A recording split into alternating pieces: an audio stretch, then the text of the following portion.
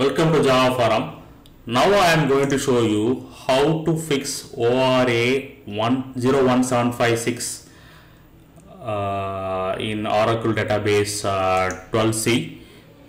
So I have logged into the SQL Plus editor as a common user called c#score. So now what I am doing, I am selecting one table, select star from person, which does not have any record. Now I am going to insert one record to the person table. Okay. So insert into person values.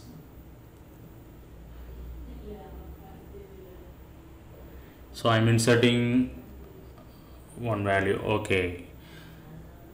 ORA-01756 quoted string not properly terminated. See here, I have not